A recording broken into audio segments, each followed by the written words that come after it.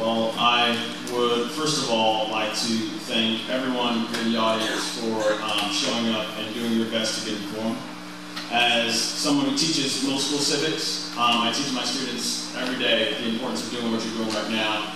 It's so important to further our civic traditions, and I thank you for that. I also would like to thank the Neighborhood Association's President's Council for bringing us together tonight, and also I would like to thank the Playhouse, who hosts us without really expecting anything in return.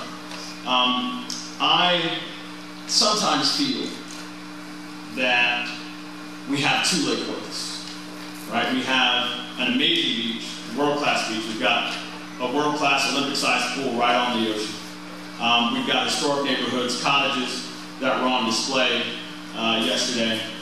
We've got an eclectic artist community that deserves our support, and we've got a very diverse city.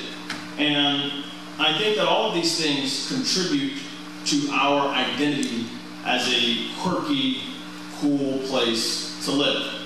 And that's wonderful. At the same time, however, we have some significant challenges. And these challenges have to be met with leadership, good leadership, active, involved leadership. I was having a conversation with a friend of mine who is also a teacher. And she rents in Lake Worth, and she's now in the market to buy her first home. And I asked her whether she would ever buy a home in Lake Worth. And she told me, really without flinching, Omari, Lake Worth just isn't nice. And that was upsetting because I don't like to hear people badmouth our city. At the same time, I understood what she meant without her having to spell it out. Right? You can walk out of this building right now and go on the alley behind it, or go on First Avenue, or go down J Street all the way to 6th, and you can see that our roads are falling apart, sidewalks as well. People live with pervasive and frequent violent crime as a fact of life. It's something that too many people are resigned to because they live in Lake Worth. And in addition to that, sometimes I wonder when I'm strolling around downtown whether we lead the nation in consignment shops per square mile.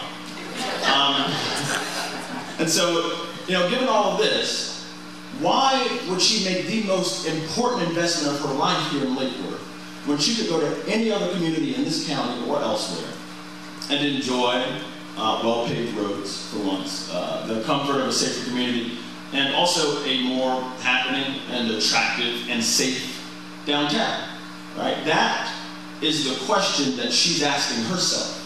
And I believe that we've made it too hard for her to resolve that question in favor of Lake Worth. And the really sad thing is that it's not just my friend Angela, right? There are so many people throughout this community, throughout Palm Beach County generally, who would probably love to make Lake Worth home, but who won't give it the time of day because we've made it too hard for them to understand what makes Lake Worth a great place to live. And that has to change.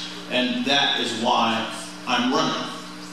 We have to put our best foot forward as a city.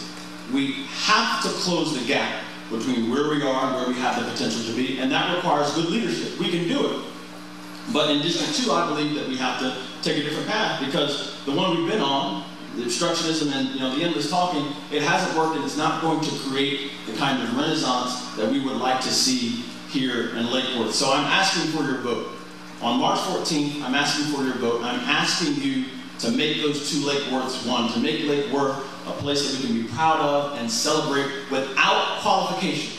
And that's very important. My name is Omari, and I'm running for City Commission District 2. Thank you.